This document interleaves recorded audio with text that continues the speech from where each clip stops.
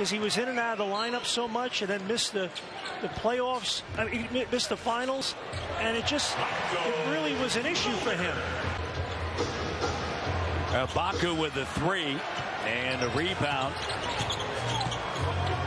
I'm a big believer, a player in their 3rd year, that's when it happens. And we're seeing that in Anunoby. Maybe road record. You add it all up, considering all the adversity they've gone through. Remarkable accomplishment. Just got to keep it going, get healthy, and keep it going. Mulder, the corner 3 is good. And this Warrior team, they don't stop fighting. Shooting it with confidence.